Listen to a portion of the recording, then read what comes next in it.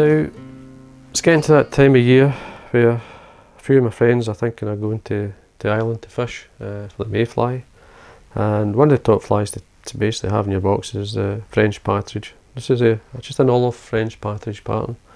You can have it light, dark, or very natural. It's this basically French partridge with in this case with a raffia body. It's a light olive body hackle, always with the tail fibres of the pheasant tail, and then the French partridge hackle in front. Now, it's a basic simple fly to tie. Thread colour could be, again, you could change the colour. I'm just using an olive uni thread in 8/0 hook. This is a size 10.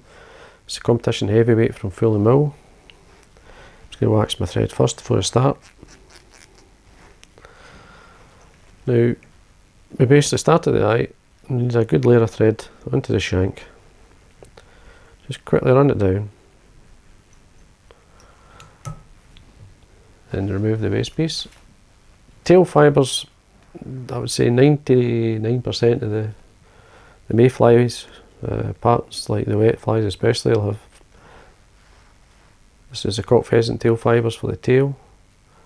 Now, how many you put on is up to yourself really. I would say between 4 and 5 in a WetFly. Just bring them 90 degrees from the stem and tail them off.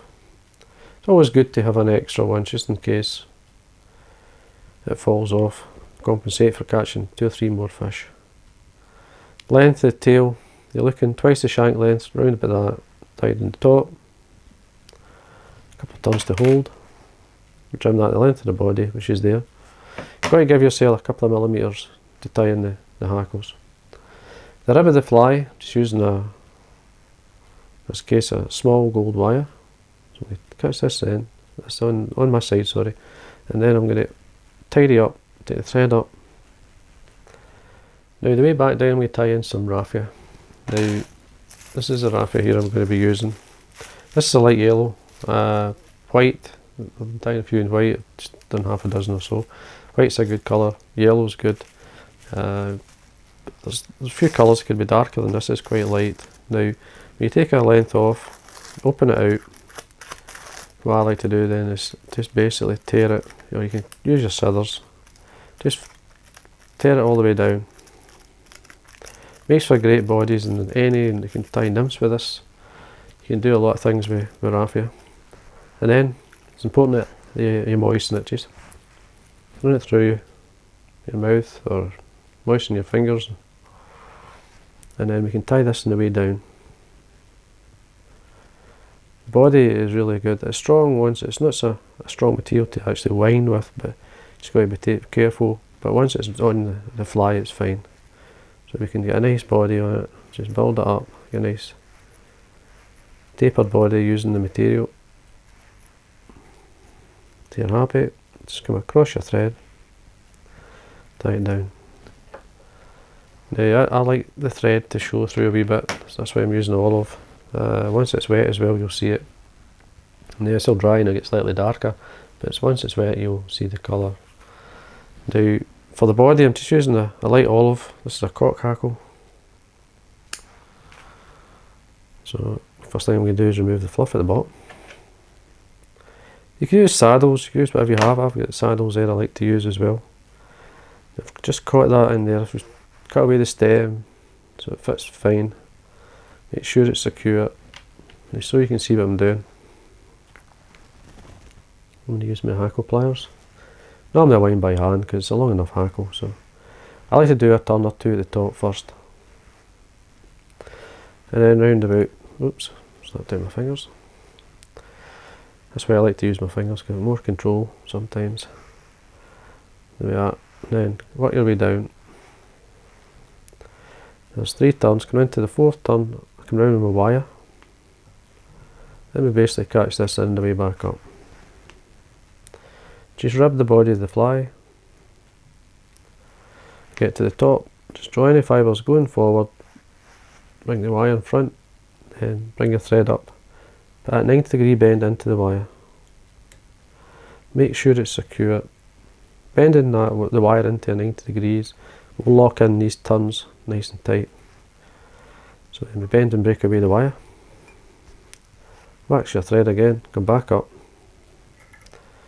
trim away the waste, or you can break it off, but I'll just trim away. You quite look, see how it's sitting. That's fine. Got a French partridge, there's a dyed olive as well, just a nice olive, or a light olive would be perfect. So remove the fluff, tie this in by the tip. So just pull out the fibre so you can reveal the tip of the feather. Just going to trim it, leave about 1 mil and a bit, just so that I can tie this in again. Make sure your thread's waxed so you've got the grip there. Now the front of the feather is facing myself. It's so when I'm winding the hackle, the natural fibre will be lying or laying towards the back, like a WetFly. Use my hackle pliers again so you can see what I'm doing. So what we do then is we fold the fibres, and then we do one turn in front of the other, work our way towards the eye. Just take your time when you're doing this. Get the fibres to sit where you want. Length is, again, it's up to yourself. I've a few of these guys that like fishing these flies, they like a long fibre. The mayfly is really big. So come across with thread, make sure it's secure. Just got one of these fibres here. Now the stem of this feather is thin enough that I can actually fold it back. Sometimes they're not, so you decide yourself when you're tying the fly. That folding it back like that makes it really strong. Trim that away. Oops. Go into whip finish. Just using the whip finish to form a nice head. There we are. And there we go. That's an olive French partridge. Bring the fibres round. They'll open out once you start to fish the fly. There we are. Now all we have to do to finish off the fly is just to drop varnish onto the head. Just rotate my vise here so I can spread the varnish. Try not to touch the feathers or the fibres. As I say, these fibres, you see, they're sticking together a wee bit, but once you start to fish the fly, these will open out. French partridge is used a lot in mayflies in Ireland. There we are. So you can see exactly what it looks like. Flick the tail here so you can open out the fibres. As I say, these will open out as well once you start to fish the fly. We'll show it off in its best though, so you can see it. So there, that's your French Partridge Mayfly, your olive version. So I hope you enjoyed that.